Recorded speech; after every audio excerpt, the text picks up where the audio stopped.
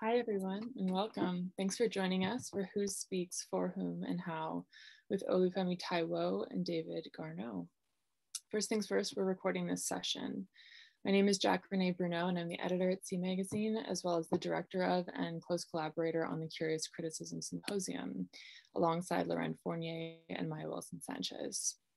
With a focus on form, curious criticism plays on curious as a method, as well as a descriptor for certain creative critical leanings. The series seeks to facilitate deep, meaningful engagement with the objects, texts, images, and experiences that we encounter in art, considering all the while what it means to do so in the midst of global crisis. The symposium brings together writers, critics, artists, curators, and other thinkers to take up these questions in relation to their manifold practices. And so you can see a list of events on our site, which Alex, our AV technician, has just posted into the chat, or will post into the chat. So just a little rundown on how this is going to go. The talk will run for about 45 minutes, followed by an audience Q&A. You're encouraged to add questions to the chat at any point. You can also use the button that says raise your hand. So before we get started, I'd like to acknowledge that C Magazine's offices are located in Toronto, or Tikaronto, a Mohawk word meaning the place in the water where the trees are standing, which is said to refer to the wooden stakes that were used as fishing weirs in the narrows of local river systems by the Haudenosaunee and Huron-Wendat peoples. These lands are also the traditional and ancestral territory of the Mississaugas of the Credit and the Anishinaabeg. Bearing in mind the complexities of acknowledging the land in the midst of an ongoing colonial project, we continue to do so at C Magazine as an expression of gratitude for our hosts and in the effort to encourage our audiences to embody this acknowledgement in their daily lives in all of the ways that are possible for them. So it's a great pleasure tonight to have Olúfẹ, Táíwò, and David Garneau here with us. In tonight's conversation, they'll discuss who can speak for whom and how.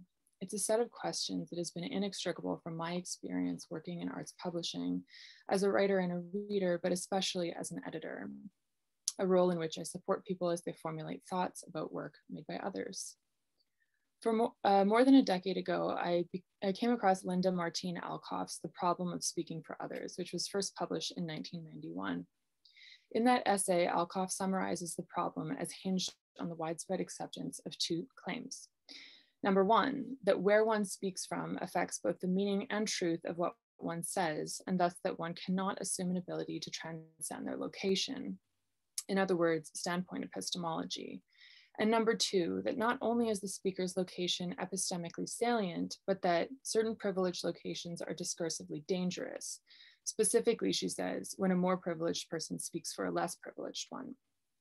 I'm going to read a little bit here, since while I was rereading this essay in advance of this event, it was uncanny to me how closely Alcoff's ponderances around this from 30 years ago resembles what I've been observing recently. So, quote, "We might say that I should only speak for groups of which I am a member, but this does not tell us how groups themselves should be delimited. For example, can a white woman speak for all women simply by virtue of being a woman? If not, how narrowly should we draw the categories? The complexity and multiplicity of group identifications could result in communities composed of single individuals. Moreover, the concept of groups assumes specious notions about clear-cut boundaries and pure identities. I am a person of mixed ethnicity and race," she says, "half white Angla and half Panamanian mestiza. I have membership in many conflicting groups, but my membership in all of them is problematic. Group identities and boundaries are ambiguous and permeable, and decisions about demarcating identity are always partly arbitrary. Another problem concerns how specific an identity needs to be to confer epistemic authority. Reflection on such problems quickly reveals that no easy solution to the problem of speaking for others can be found by simply restricting the practice to speaking for groups of which one is a member. Adopting the position that one should only speak for oneself raises similarly difficult questions." And that's the end of that quote. For Alcoff, the latter, which she calls retreat, is difficult because a significant focus of her text is rooted in her desire to leverage her own position as a feminist academic to advocate for the rights of those who don't have similar platforms and the attendant clout to advocate for themselves. which is not a dissimilar problem to critics who want to write about artists whose work is underrepresented and under-discussed, but get tangled in the question of their suitability for the task based on their subject positions and/or on their mystification around the ethics of intersubjective creative critical engagement. Some think the risk of getting it wrong is an important one to take if the alternative is continued silence around a given person's work. Others outright choose to refrain, stepping back into a quote unquote listening role, which may in some cases be productive, progressive, or space making, but may conversely also affirm privileged people in their non-involvement. And by that, I mean political non-involvement. Yeah, which I could say more about, but we'll leave it to our guests. Not to mention that retreating does not produce a one-to-one vacancy that is swiftly filled by an ideal party. And I've seen this many times over, that someone who feels unequipped for some reason to write about somebody else's work steps back, and there is no suitable person waiting in the wings to step in and take up that work. So needless to say, I was immediately drawn to what Femi Táíwò calls deference epistemology, or in other words, the means that are put into practice in order to practice standpoint epistemology and the effects of those practices on oppressed people, which are often in direct opposition to the intentions that might colloquially be referred to as passing the mic, especially when this is practiced in elite spaces, which the art world, of course, is. In his essay, Being in the Room Privilege, Elite Capture and Epistemic Deference, Femi makes the compelling point the so-called listening has less often meant setting up video calls with people in refugee camps and more often applied to matters of conversational authority. And notably, regardless of what the recipients of that authority do or do not know or have not experienced. As he writes, if we want to use standpoint epistemology to challenge unjust power arrangements, it's hard to imagine how we could do worse. David Garneau is the longtime advocate for intersubjective exchange and practices of critical care when it comes to reading art, especially art made by Indigenous folks, regardless of who's doing the writing. In an essay he wrote for C Magazine's Deja Vu issue, he addresses some of the exact shortcomings of standpoint epistemology that Femi analyzes, and I quote, "A favored tactic for settler art magazines, galleries, and museums responding to the reconciliation, decolonization, and indigenization surge is to cede display territory and temporarily. That is, they celebrate Indigenous resilience, showcase Native pride, display Aboriginal pain, and otherwise, quote unquote, hold space. Their concern appears to be with filling the space with anything Indigenous rather than being concerned with the critical quality of the contribution. These actions are designed to momentarily represent, but not to engage the Indigenous beyond that moment. Making, holding, and sharing space reinforces settler ownership of these display territories. Critical engagement jeopardizes authority on both sides. A lack of critical care reifies settler Indigenous binaries. It encourages Indigenous folks to occupy the appearance of a position rather than to earn one. The refusal to engage Indigenous art and persons critically positions us as permanently in a representational rather than a dialogic mode, as transmitters rather than generators of knowledge." Olúfẹ Táíwò is an assistant professor of philosophy at Georgetown University. His research and teaching focuses on social and political philosophy and ethics, with an emphasis on figures and themes out of anti-colonial and anti-capitalist intellectual and activist histories, including the Black radical tradition. His forthcoming book, Reconsidering Reparations, which looks like it's coming out this month through Oxford University Press, considers linkages between climate justice and reparations.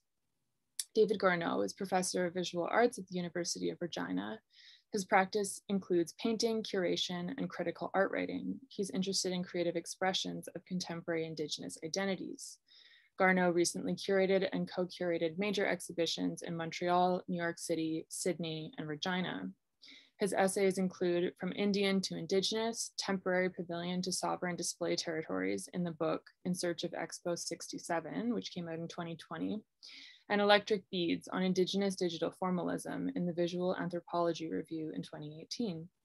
Garneau has given keynote talks in Australia, New Zealand, the States, and throughout Canada on issues such as misappropriation, public art, museum display, and contemporary Indigenous art. His paintings are in numerous public and private collections. So without further ado, I will hand it over to Femi and David. Thank you all for coming. Wow, thanks for that thorough introduction and for setting the stage of our conversation. I would like to begin, if you don't mind. I'm going to read a little deeper territorial acknowledgement of the land that I'm sitting upon right now, and one short paragraph pretty much echoing everything you said. So the numbered treaties are legal and sacred covenants between the Crown and the original inhabitants and stewards of the Great Plains and north central woodlands of the territory now known as Canada. The Crown is the legal name of the British government, whose rights in this matter were transferred to Canada's Crown at Confederation in 1867. According to British law, Canada's legal existence depended upon securing written settlements with the people who were here first. Treaty 4, where I'm at, signed in 1874, is an agreement between, on one side, settlers, their heirs, but also anyone accepting the social contract of becoming a Canadian. And on the other side, people then known as Indians, in this case, the Nehiyawak, which is the Cree, the Anishinaabeg, formerly known as Saulteaux, and the Dakota, Lakota, and Nakota folks, also known as Assiniboia peoples. The spirit of the treaties is that in exchange for sharing their land, First Nations people are compensated, have reserved lands, and special rights in perpetuity. Elders understand the treaty is also with the Creator. It's a sacred obligation that includes our other than human relations. For Indigenous people, the idea of title to land and its surrender is inconceivable. Treaty is an agreement to share responsibly.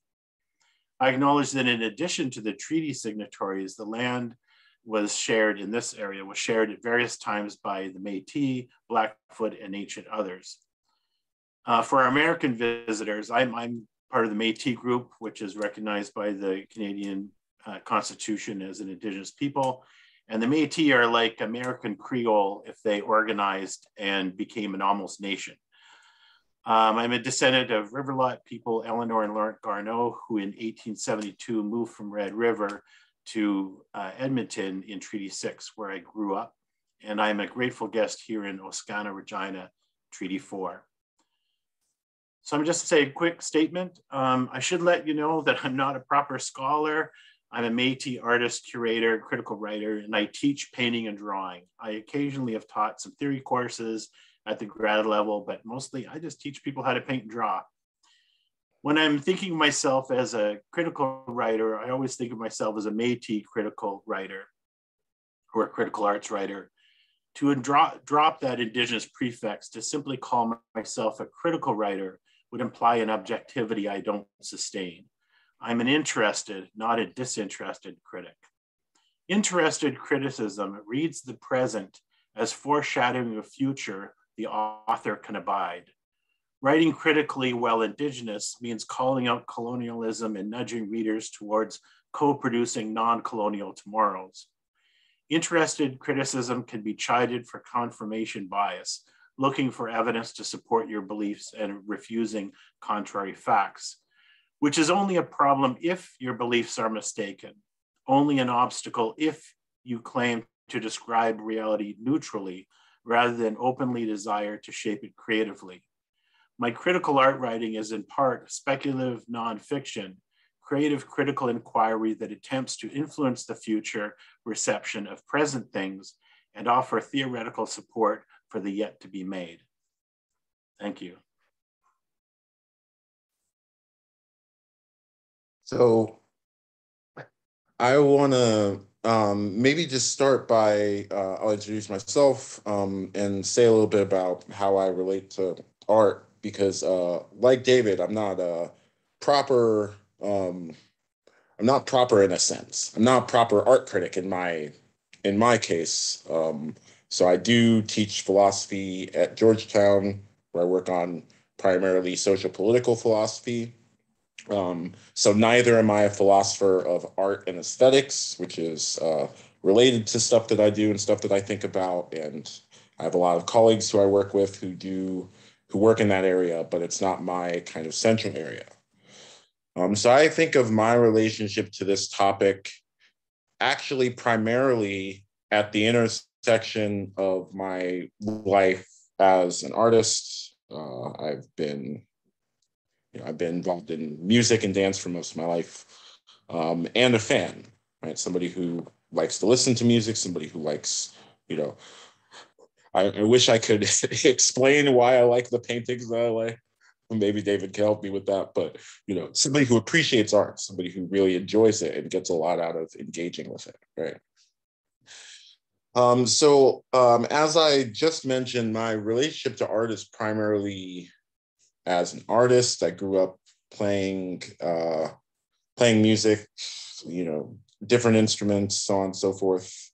I was one of the band nerds, which is something of a nerd archetype here in the States, right? I played saxophone in bands, so on and so forth. I played in the jazz band that we had at school. So by the time I was an adult, I had something of a foundation. So I would go into being able to play at church, the African-American church in Indiana, which is where I went to high school and college, playing in more serious bands later on in life. And nowadays I still make music, so on and so forth. So that's my relationship to art, primarily music, but I enjoy lots of art, as most people do, right? But what I have to say about art criticism is more, as I said before, from my perspective as an artist and a fan of art.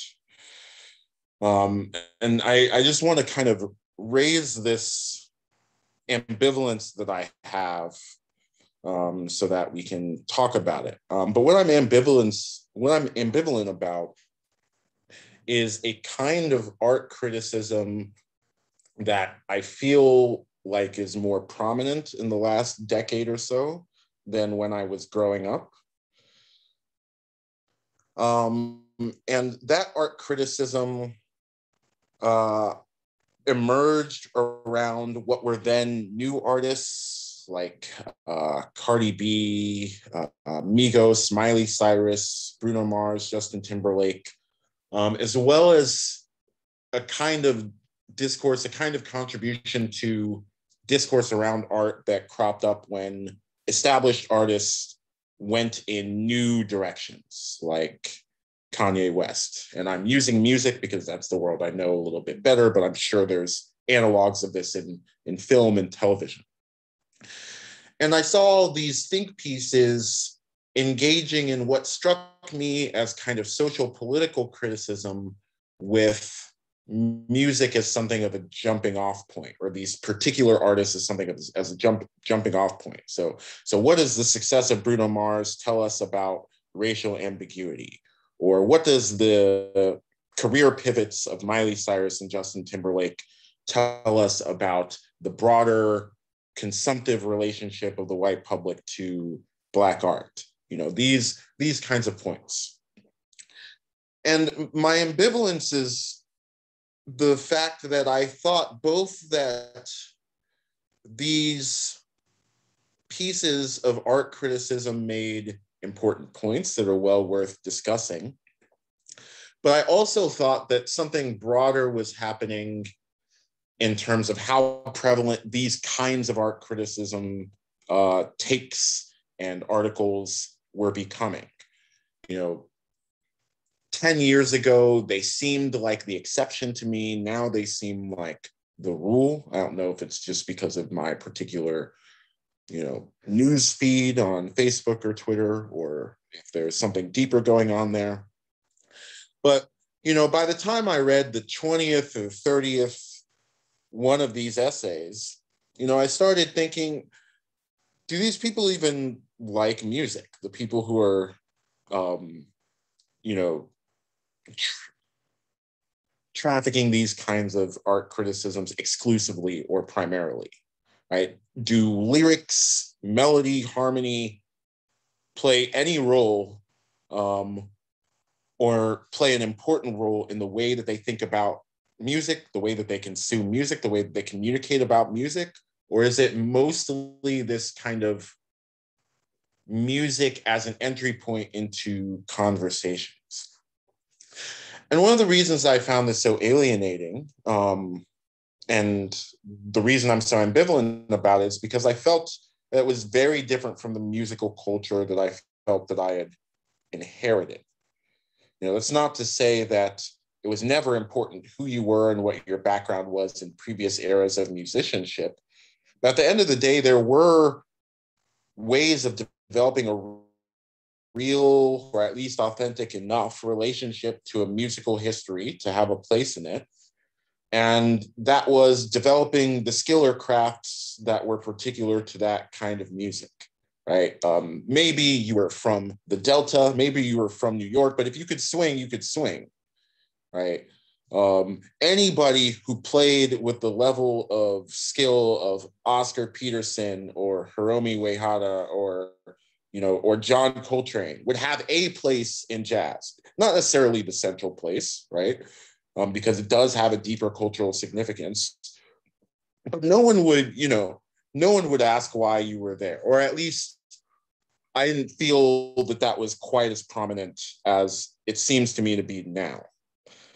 So the question that I want to raise based on this ambivalence is a kind of, I just want to try out a distinction. I think there's the changing the subject problem in and of itself. So there's this other thing that we can do with art criticism other than reflect on the artistic qualities of the thing we're criticizing or the artist we're criticizing. But I think there's two kinds of people that can engage in that sort of criticism. And I think there's two kinds of outsiders, let's say, that can engage in that kind of criticism that maybe influence how we should think about this phenomenon. So there's people outside the cultural community that produces the art. So maybe white criticisms of Black artists or settler criticisms of Indigenous art fit into this kind of category. But I think what I'm also driving ambivalence is a different kind of outsider notion.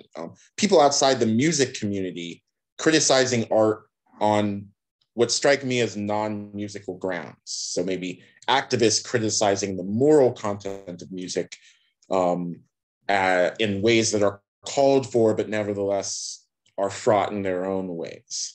And I think both of these groups of outsiders should get to criticize art, should get to engage with art.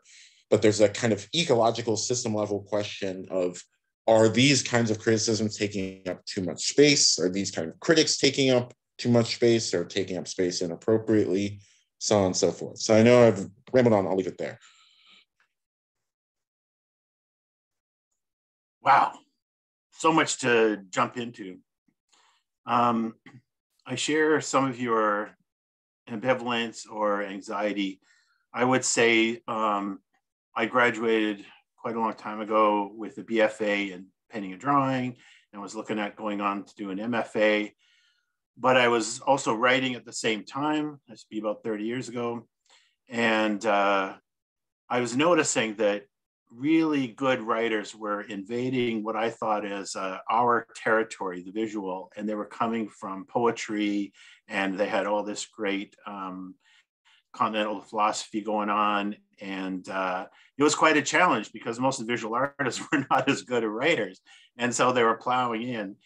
And so I actually, it's not the only reason, but it was one of the main reasons why I did a degree in a master's degree in English literature, is because I want to get to know what they were learning.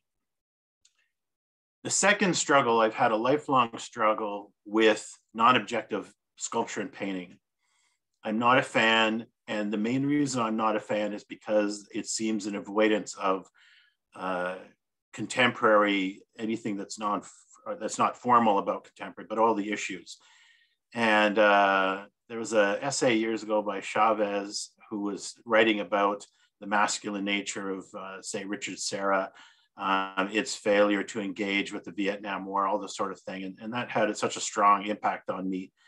And then as a Métis person, coming to finally being able to write about Indigenous art, I realized that I was always going to be interested. I couldn't be disinterested. I couldn't occupy either in making work or writing about work that didn't have something to say.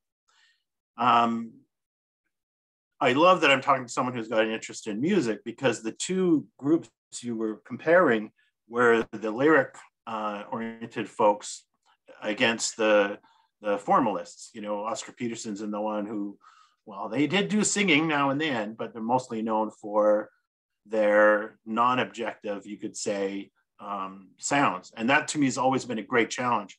I love non-lyric music, but I have a trouble with the painting, and I shouldn't. At the same time, in Washington, I've gone to see a few Rothkos and so on that have made me stop, and I see it as a spiritual I find with music too.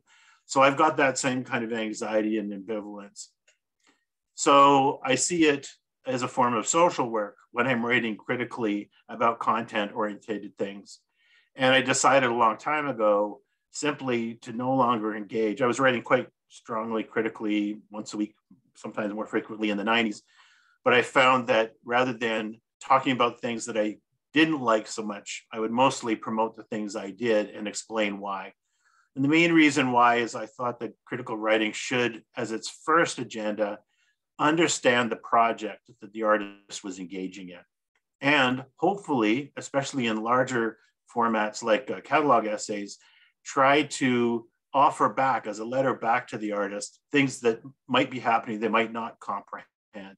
And that's been my greatest satisfaction. And so I think of it always as a certain for the object, and especially before the practice. And the critique that you offer, I think, really comes from early writers when they get the social competency required to be a critical person. And so they get all the necessary tropes and positions, and then they deploy them against an object that responds or corresponds with their inquiry.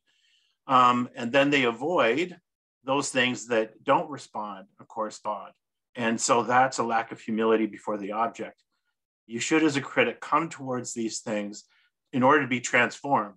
And I wasn't going to quote Bell Hooks, but I can't help myself. I'm not going to quote her exactly, but she was formative in my critical thinking. Her essay on Basquiat, The Altars of Sacrifice, just the first few paragraphs where she talks about an affective engagement and that people were failing. They wanted to go to his autobiography right away. They weren't co-responding with the work, and it left her quite distressed, and then had her engaged. And she actually does some readings of work. But where this kind of criticism falls down is often they're talking around the work, preterition, talking around it, rather than going right to it and trying to understand what that artist's project is, not in a global sense, but in this particular piece. And I see critical writing as a form of recognition. And for Indigenous people, it's literally recognition. I know some people have written against the necessity of anybody other than Indigenous people recognizing Indigenous folks. But I see that as something we're always looking for in order to form ourselves, even if it's against something else. But also a recognition. I have to change my mind every time I encounter a great work of art. Kent Monkman, so the essay I wrote for C, I love Kent Monkman's work. I think it's incredibly important.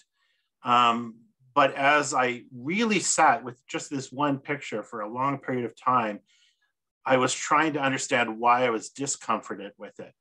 And how could I write about that without throwing mud on this important Indigenous artist? It was a real struggle.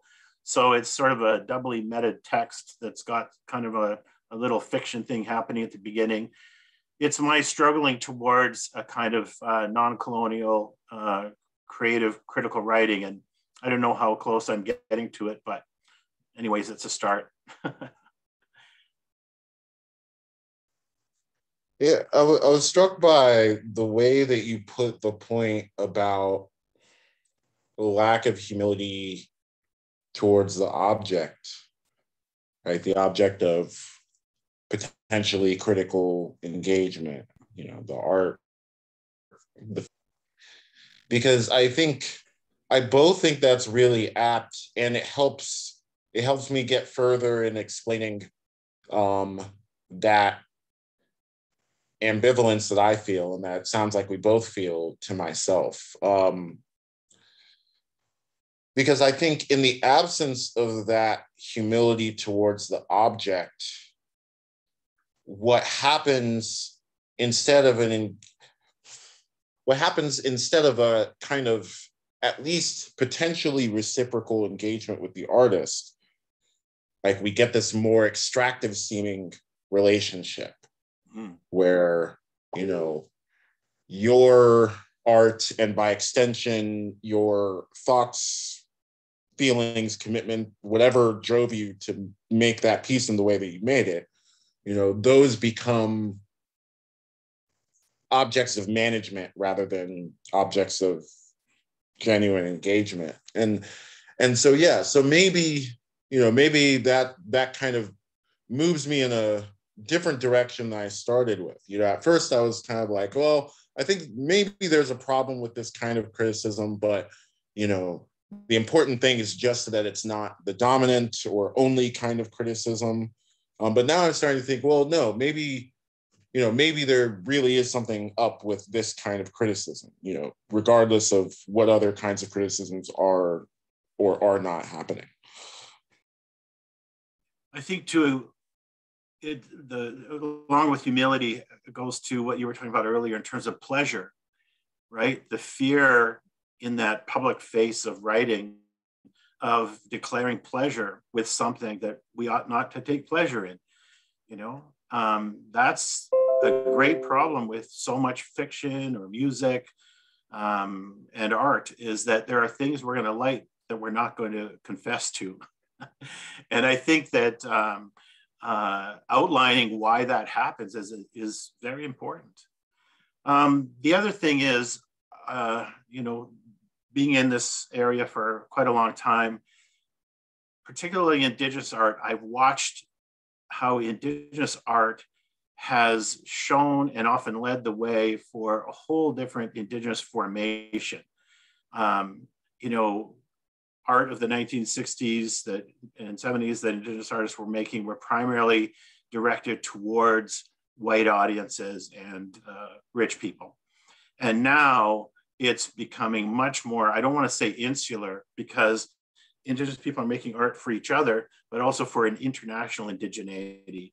And that's a new way of seeing ourselves, so different. And it's looking to each other and to non-European cultures rather than comparing ourselves always with a British / Euro-American way of seeing art. And so it's really opened things wide. And some of these things are what I consider non-critical things you cannot engage in critically. And so discourses of pleasure become very significant, or discourses around its utility, depending on the object. And I haven't figured out the best way to write about that kind of thing. I don't write, weekly or monthly anymore, just very occasionally. But I think that's a way in, another way in. Yeah, I think so too. And one of the things I think about a lot based on the music that I came up listening to, I think maybe is at the intersection of both of the points that you just made. So there's the bit about who's the audience, right?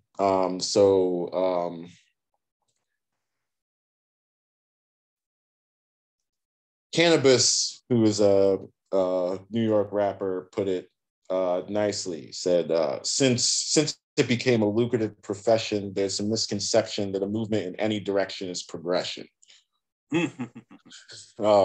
Which, I think it sounds right to me, right? Like before, I don't know quite when this happened, maybe the mid 80s, certainly by the mid 90s. But, you know, hip hop wasn't that lucrative as far as art forms go, as far as the music industry goes. And I think as a result of who the audience was, you had a totally different social arrangement of rappers. You know, it was extremely diverse field. You know, there's since 96, I don't think we've really seen an era much like it.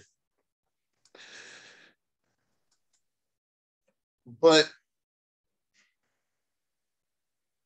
as it got commercially successful, there was a tension between the kind of new audience and class strata that it was reaching, and, you know, the norms of respectability and maybe even just straight up morality that were, I think, relevant from a critical perspective. So there were all the, you know, there was all the hype about, you know, 2 Live Crew and gangster rap and all that, right? By the Congress people whose kids were probably going to the concerts. And I think that's where I get worried about this outsider question that I started with, right? Because on the one hand, it's just correct to say, like, look, if there's a moral problem somewhere, if we're talking about this kind of stuff that's pleasurable to listen to, but that is in fact, you know, like deeply problematic. Like I can't admit to most of the rap that I listen to that I still listen to, right? You know, but you know, but the stuff I was listening to in high school is, you know, even further from, you know, where we would like to be morally, let's say. But I think we're also fooling ourselves if we think those very criticisms don't mark the territory claimed by the, you know, Tipper Gores of the world and the, you know, and the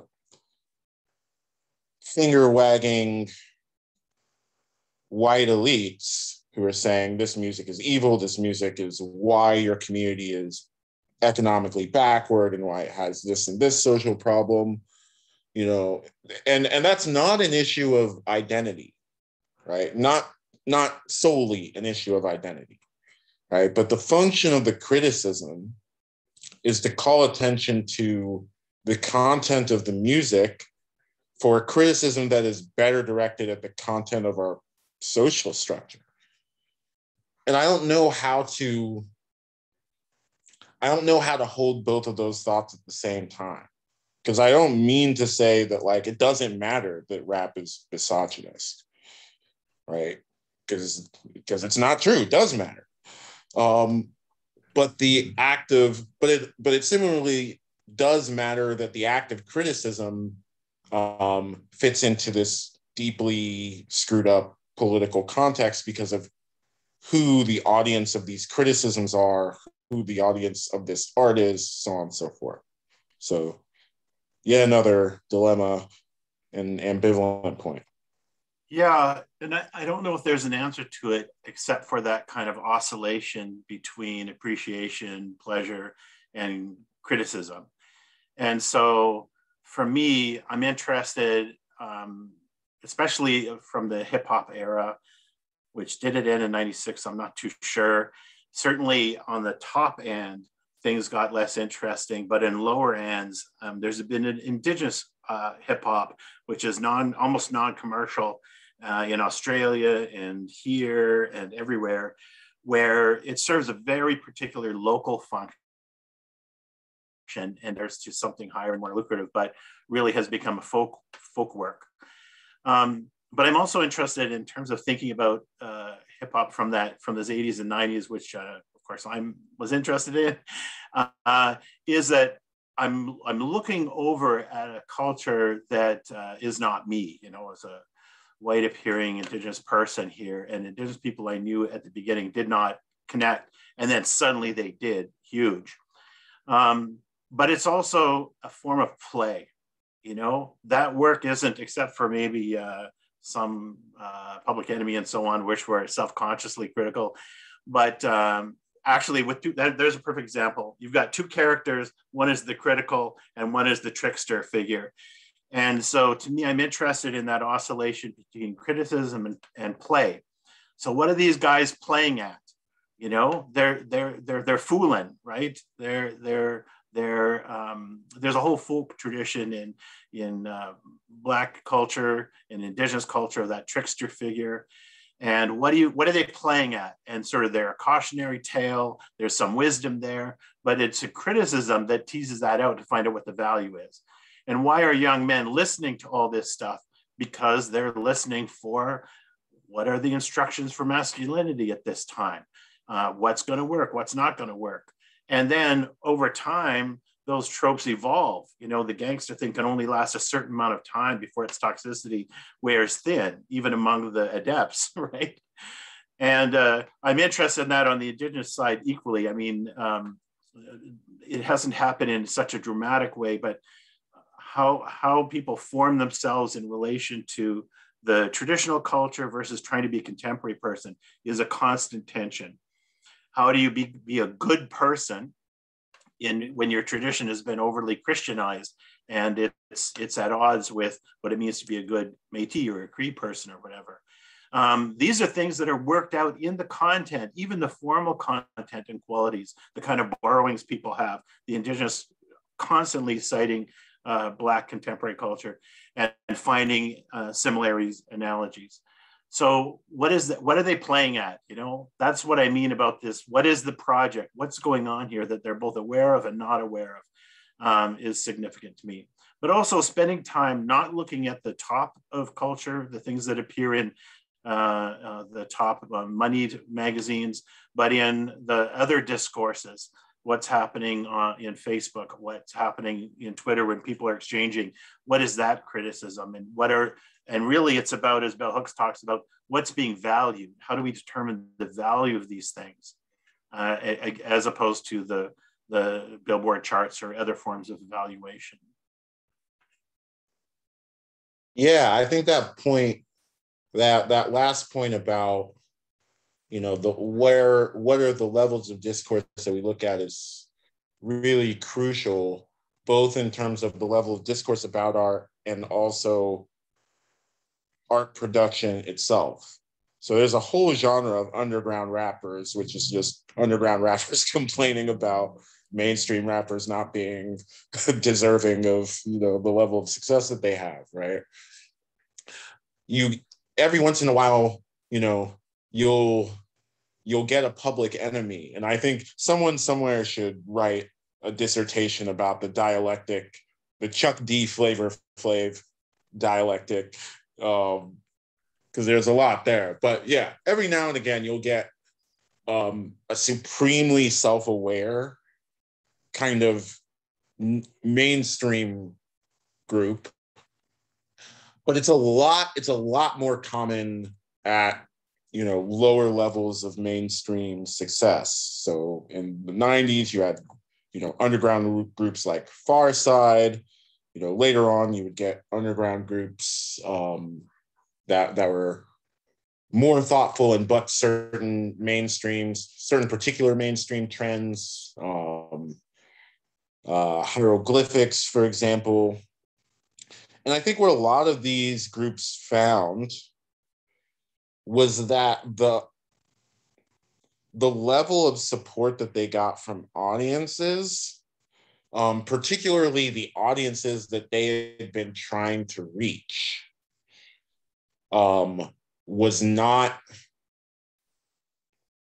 didn't match up with their kind of artistic intent, right? So groups like Hyro and Atmosphere and, you know, all these are people that could tour in Europe and so on and so forth, but might not do as reliably well in the States, right? And it might be college kids that pick up their music, even though, you know, all the people in it are solidly working class and speaking about working class issues, right?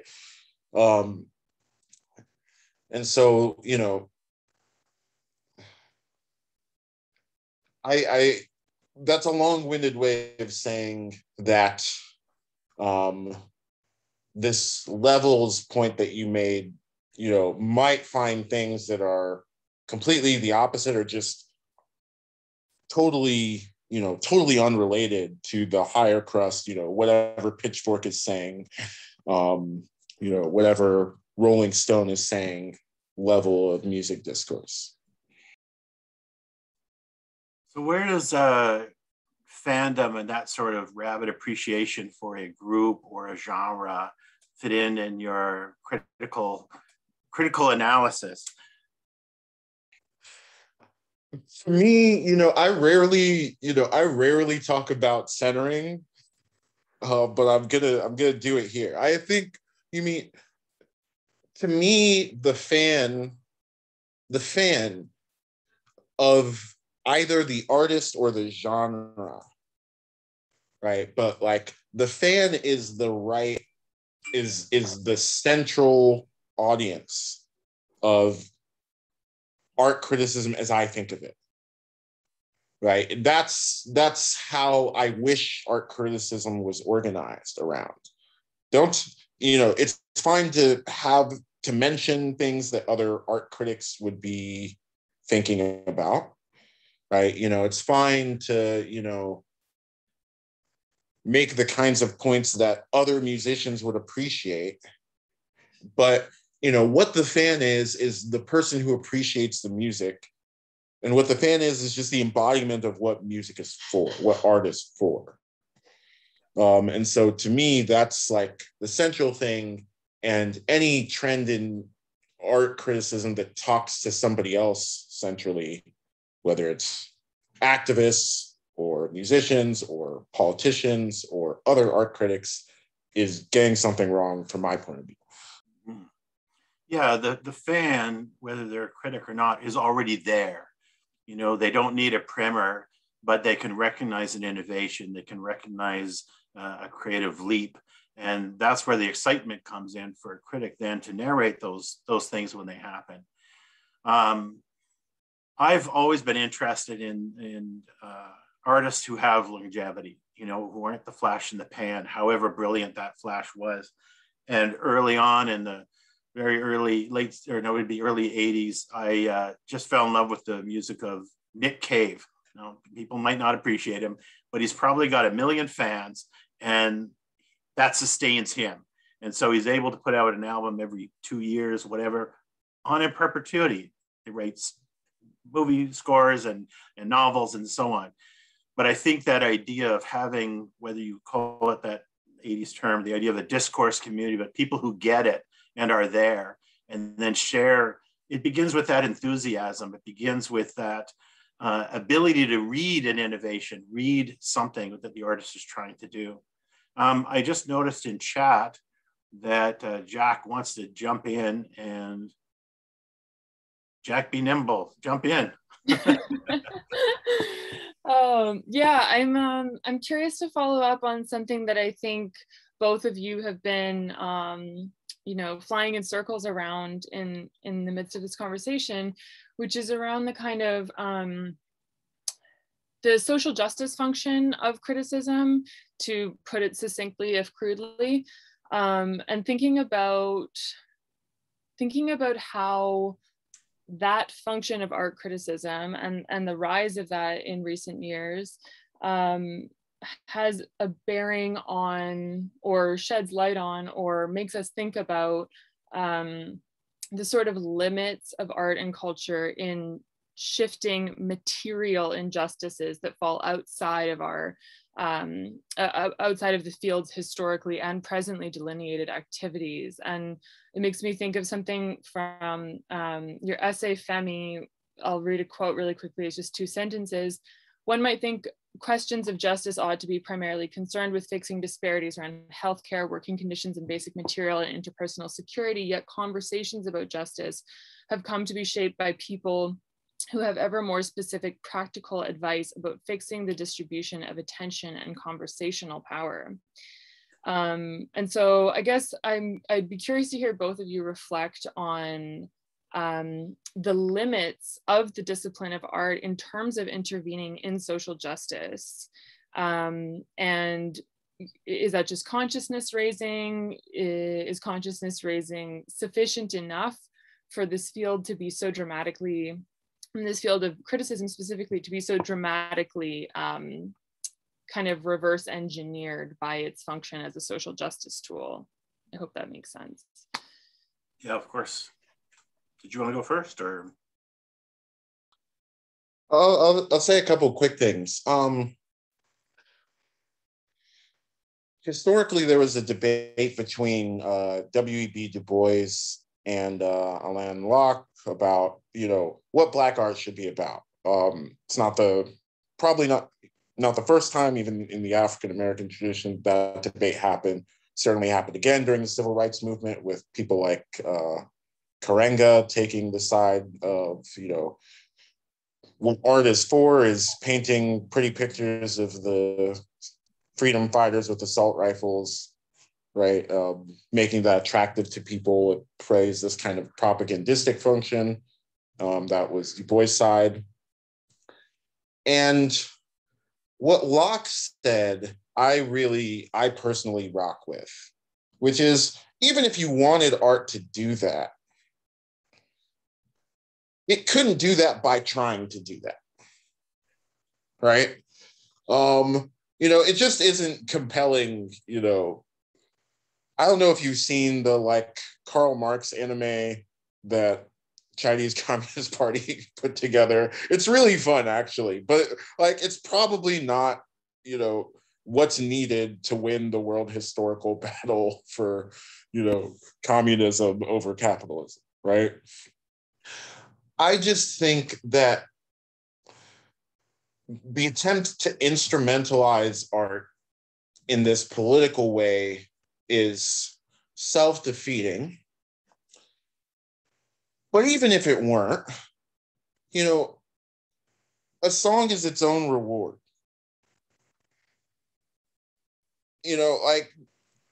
We can do this thing where we try to make everything radical, where we try to make everything part of the revolution. And I sympathize with the draw there, but I just don't think it's right. I think even if making myself a sandwich doesn't help me, defeat the capitalists, there's another value there, right? Lunch. And art is the same way. There are intrinsic points of value that we can have now, and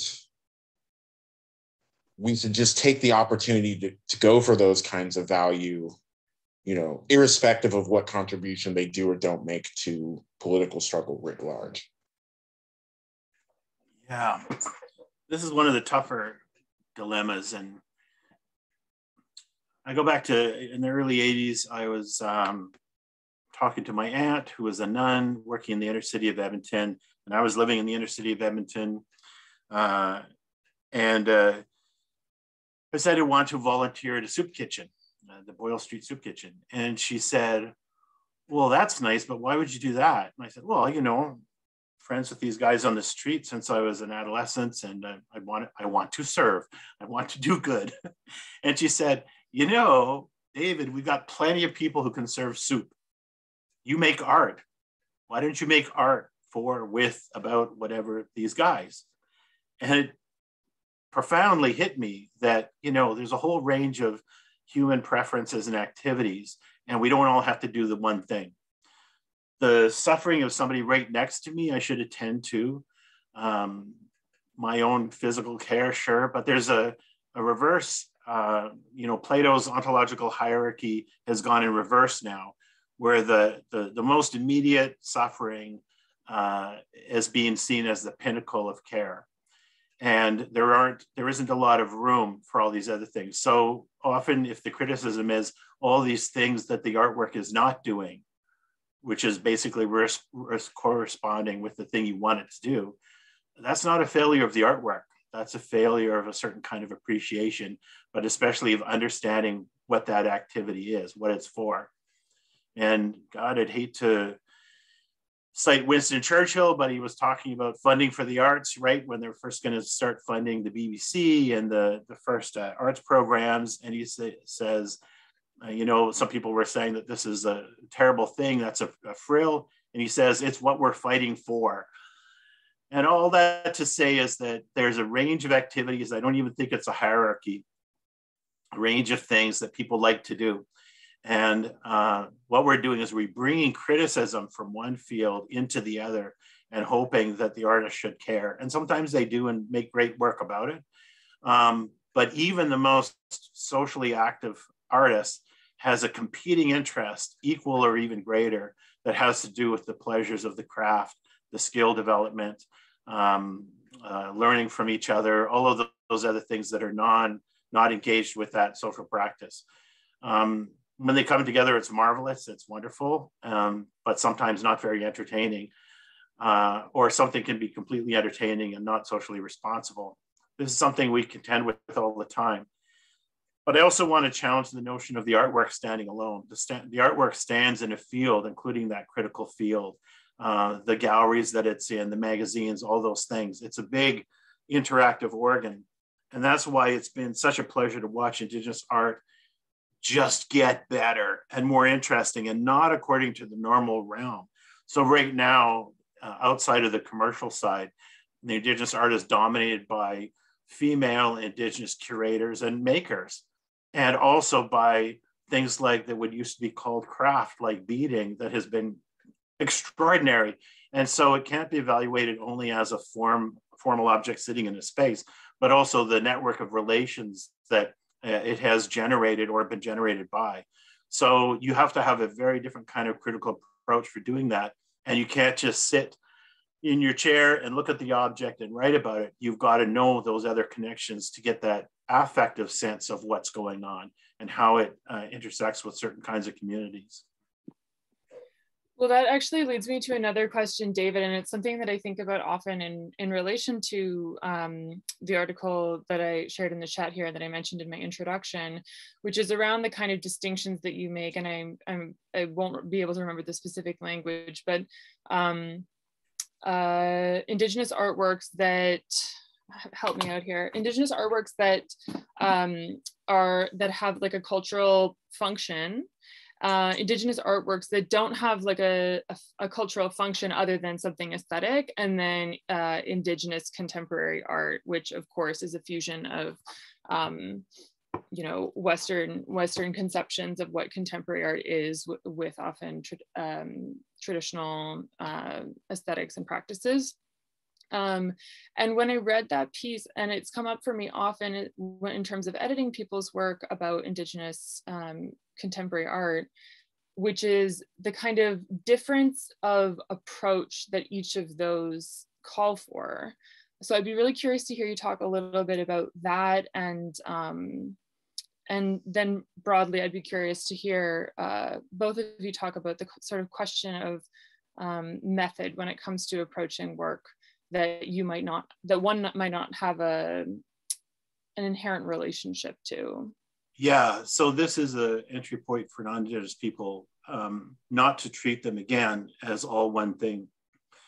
So for me, there are three categories, three very broad categories, but they're very distinct. And the first one is the traditional object made within certain protocols, and say in certain areas, they can only be made by certain members of a family tradition, a lodge, or they've been mentored into that object making tradition. And each thing is an iteration of a thing that came before, and there's room for some kinds of innovation, but not so much. But the main test is that they're made for themselves, for each other, for ceremony, whatever.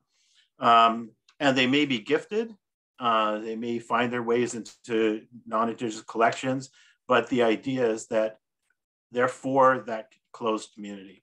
And in talking to people who've done those things, I'll never forget, there was a great artist, Rod Sayer, who was studying jewelry. This is almost 25, 30 years ago at the Alberta College of Art and Design. And he asked me and some other profs there to come in and take a look at work. And he says, here, give me your feedback on this work. And then he pointed to the ceremonial objects. You can look at these, but I'm not interested in your criticism. You've got nothing to say, because nothing that I can say is going to alter what that is. It's a traditional thing. So these are non-critical forms. They're not subjects. They're not candidates for that sort of appreciation or engagement. That's not, they are outside of that discourse altogether, completely.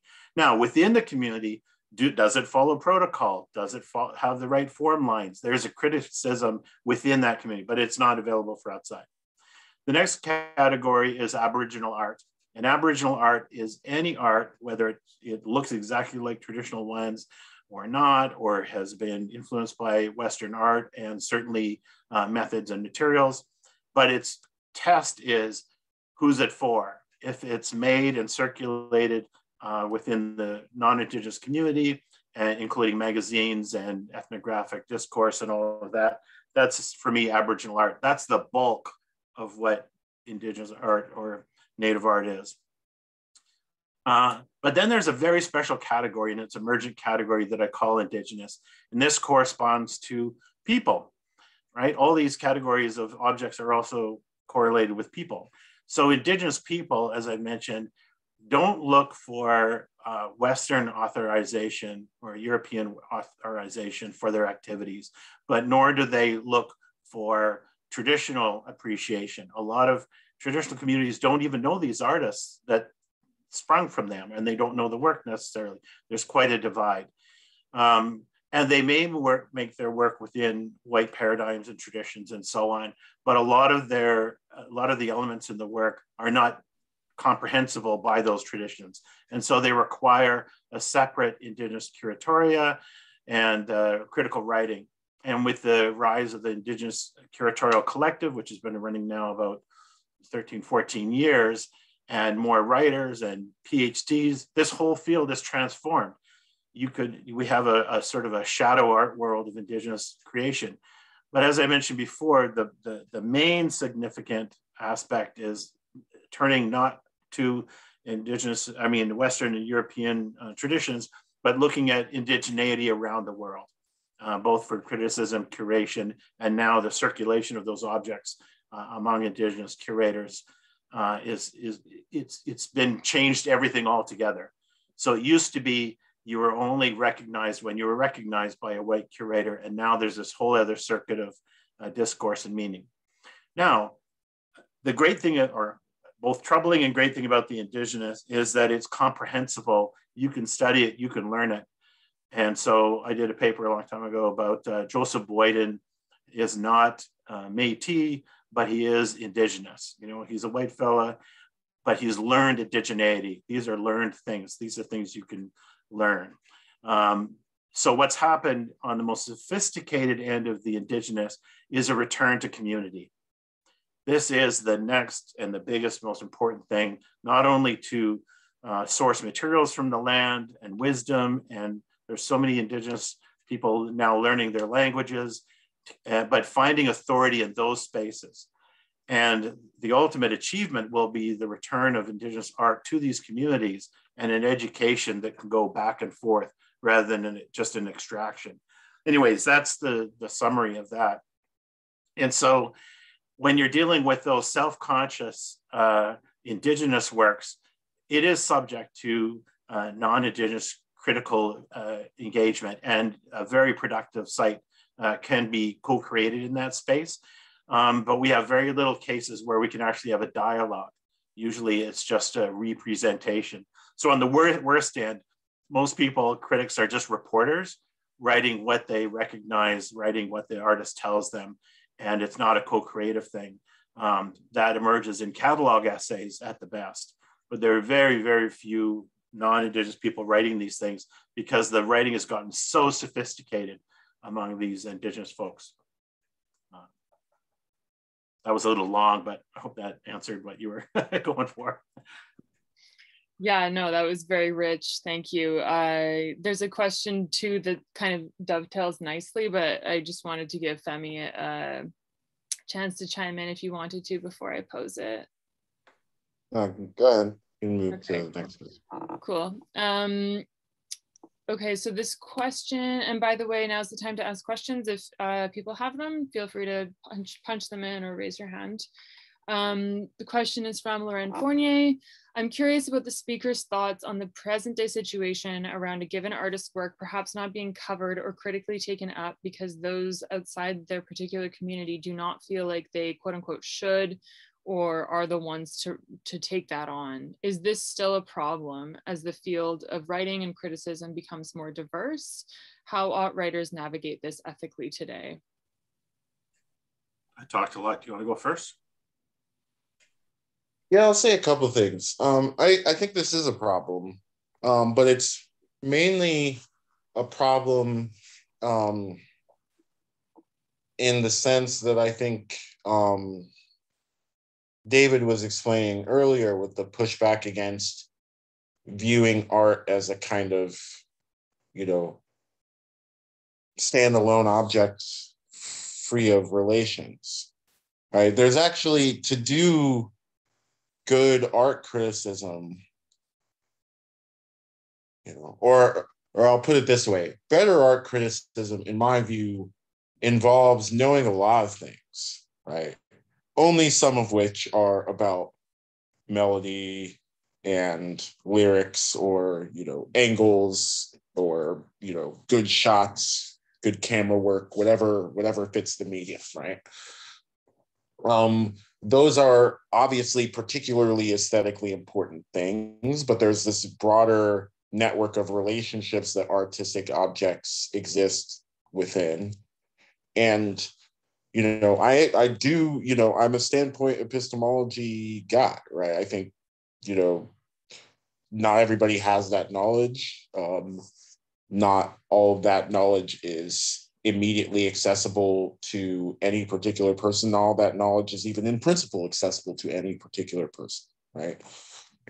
And so I think it is a problem, but I think of it more of a problem of kind of institutional design than of personal ethics, right? We should have the proliferation of knowledges that makes more art accessible in this deep way to more critics and criticism, right? It's a contingent fact that, a lot of publications don't have Indigenous people or trans people or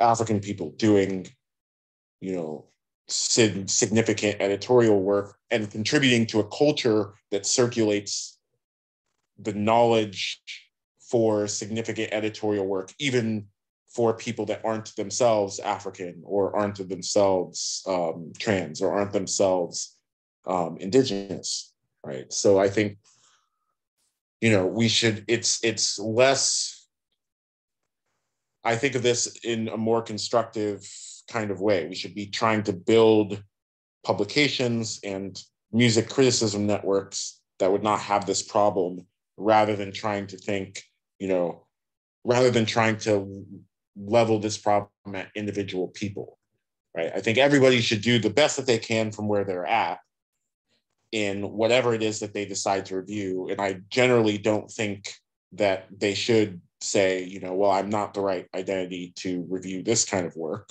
But I do think people should be honest with themselves about what kinds of limitations their identity and their knowledge puts on the kinds of criticisms that they can do effectively. And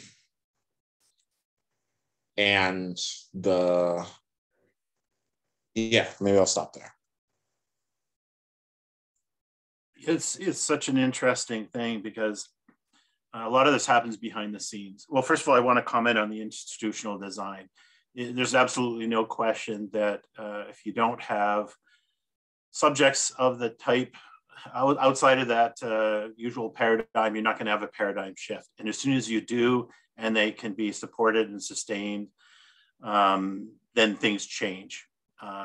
hopefully improve by bringing in more kinds of discourses.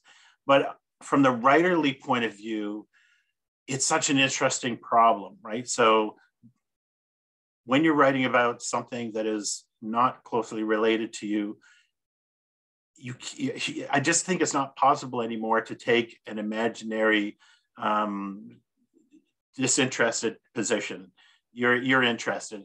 And so often what happened, at least in the early days in the 90s, people were writing hyper-subjective critical writing, and they were really creating a corresponding text, almost another creative work. Sometimes those were interesting, sometimes they weren't, because they avoided so many issues, and they ended up being personal reflections that didn't serve the artwork.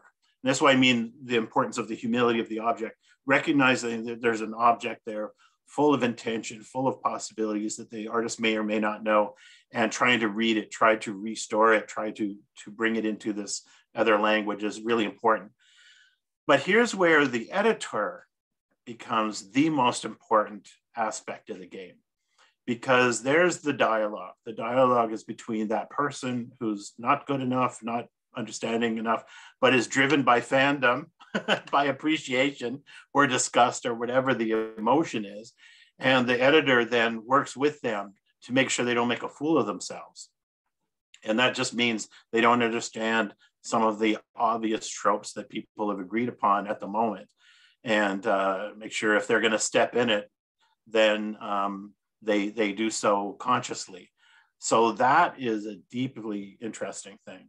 Now, maybe somebody can weigh in to tell me what happened at Canadian Art, but it seemed to be exactly this kind of crisis. But I could be wrong. It might have been just a financial problem. But each of the institutions right now, so the Canada Council is becoming a social agent.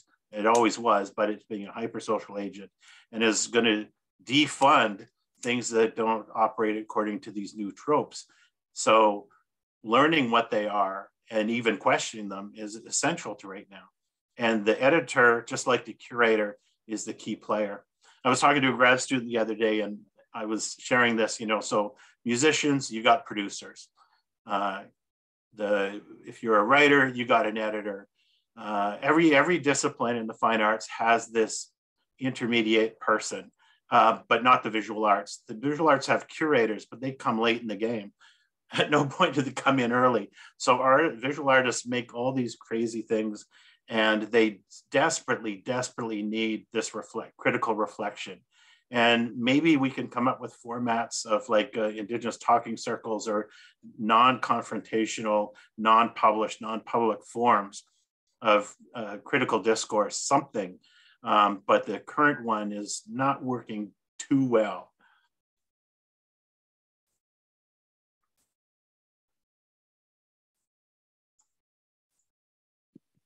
Sorry, I was just taking a note.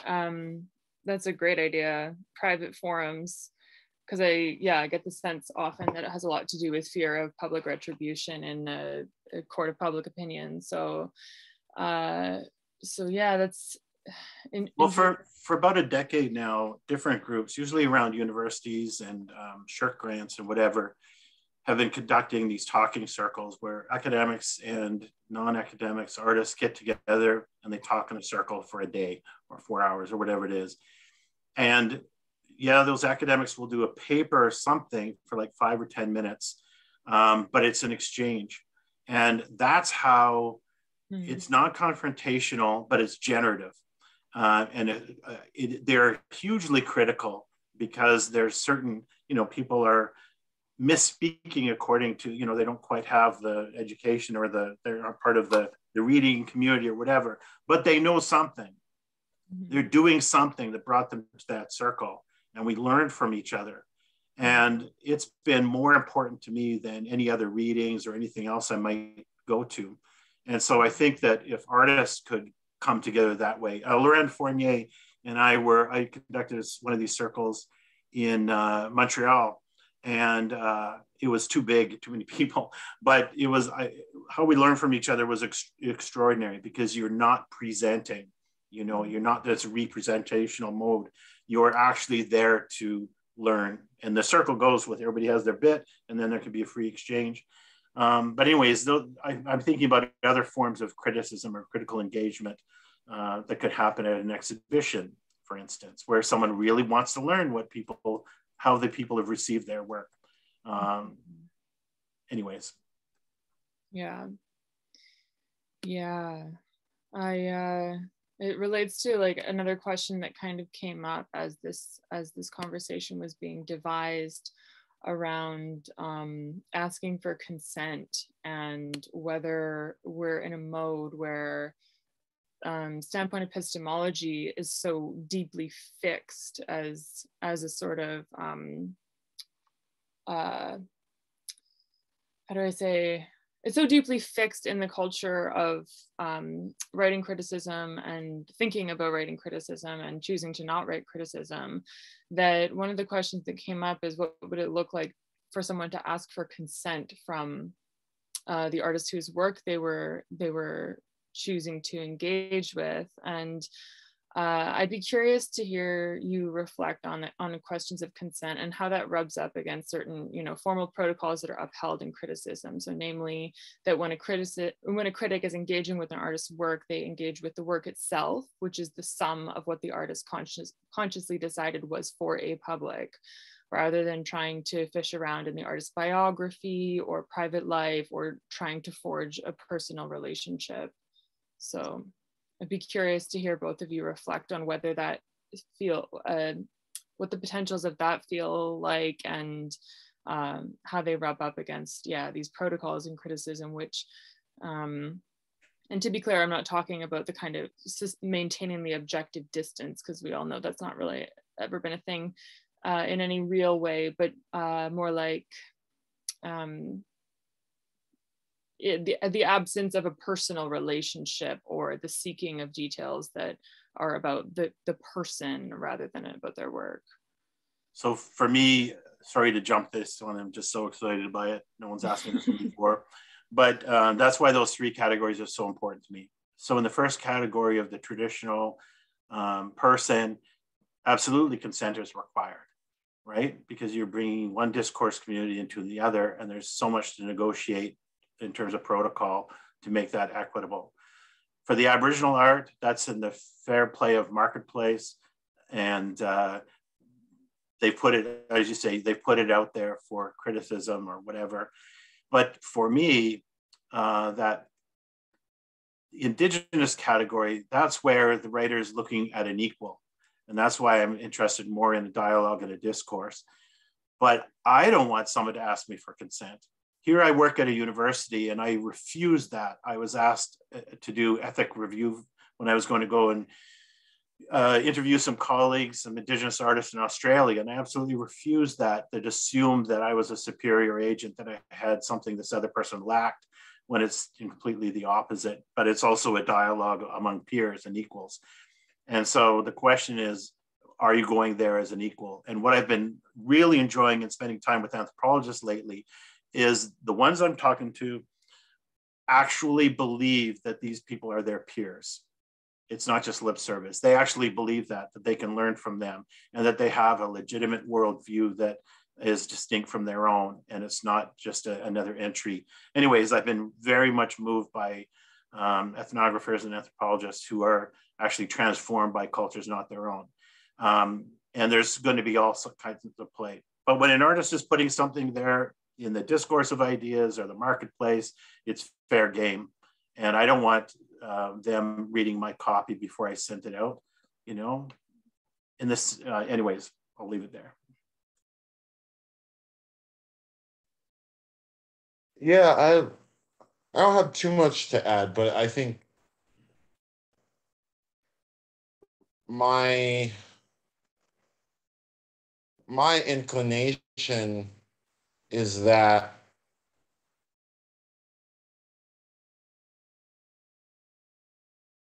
there are several points at which artists get to make decisions about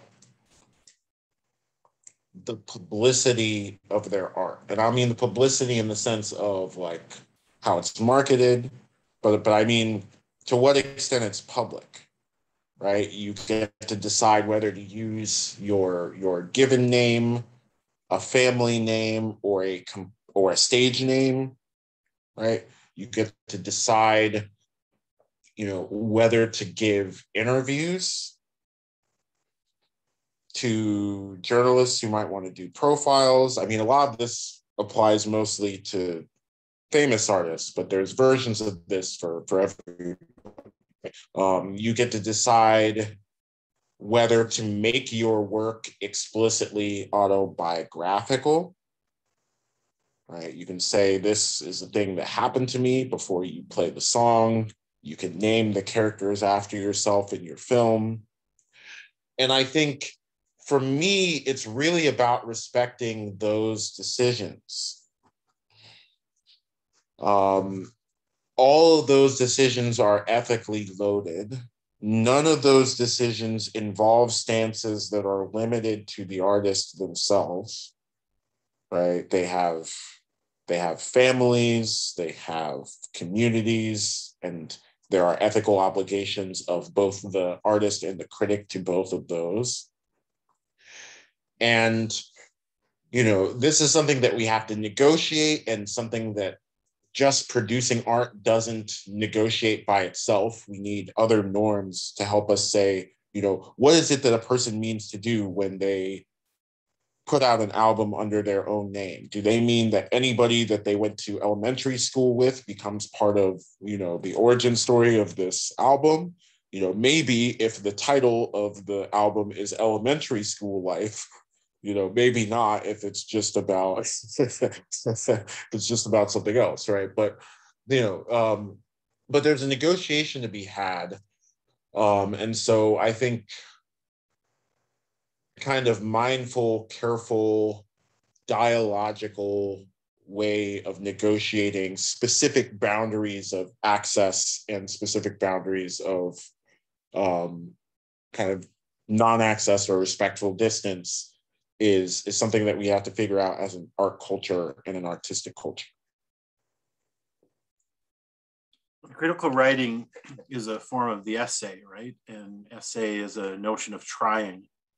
And so what I'm hearing too, and agree with, is this notion of respectful trying. For me, that's why I don't like the fully subjective things that are works of play themselves, but the ones that are critically aware of the ethical dilemmas of, you were framing it at the beginning of speaking for, but I think when there's a sort of dialogical attempt, you're speaking with, you're both trying to get at something, and hopefully that something goes beyond the subject that you're occupying at this moment. And certainly I've read critical writing in fiction generally, or non-fictional writing, where the artist is more than their apparent subject position. They're also constructed of so many other texts or songs or works of art that exceed who they appear to be.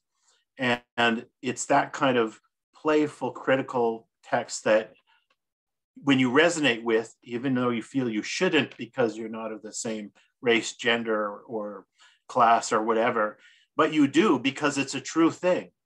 And it won't be every statement be true, but many of them will be true. And so that idea of respectful trying is essential, and not feeling, and this is where the editor is in the greatest position of care, where they're trying to anticipate the kind of reception that critical text will receive and prepare the writer for that potential blowback.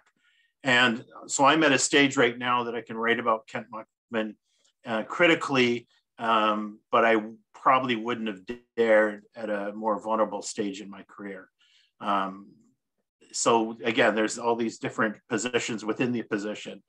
But my greatest appreciation right now is young writers, Indigenous women writers, particularly, who are writing fearlessly out of their subject position. And they're simply disinterested in all those things that I might have held dear. And they're convincing me of the significance and centrality of all the things they care about. And so their rhetorical persuasion I can't escape. You know, it's overwhelming and wonderful. And it changes me and expands me. And I'm therefore not as limited in my subject position as I would have been prior to reading that wonderful text.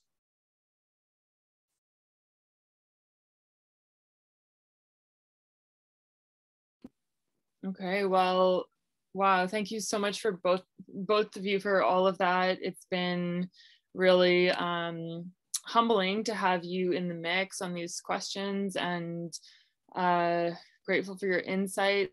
I've posted both David and Femi's texts in the chat for anyone who's curious. Thank you to all the attendees for joining us tonight. The next public event in our symposium is Originary Scenes of Fictocriticism, Then to Now, which is a performance lecture by Jane Randolph on November 24th at 6 Eastern. To register for the event or for future ones, visit the link in the chat. I think Alex posted it at the beginning of the event. We're also offering a 33% discount on subscriptions to attendees of today's program. So if the work that we do means something to you, visit special.cmagazine.com to claim the offer. Thanks again and take care, everyone. Thanks so much for hosting, Jack, and great to meet you, Phoebe. Nice to meet you, David. Thanks, Jack. Appreciate it. Thanks, everybody.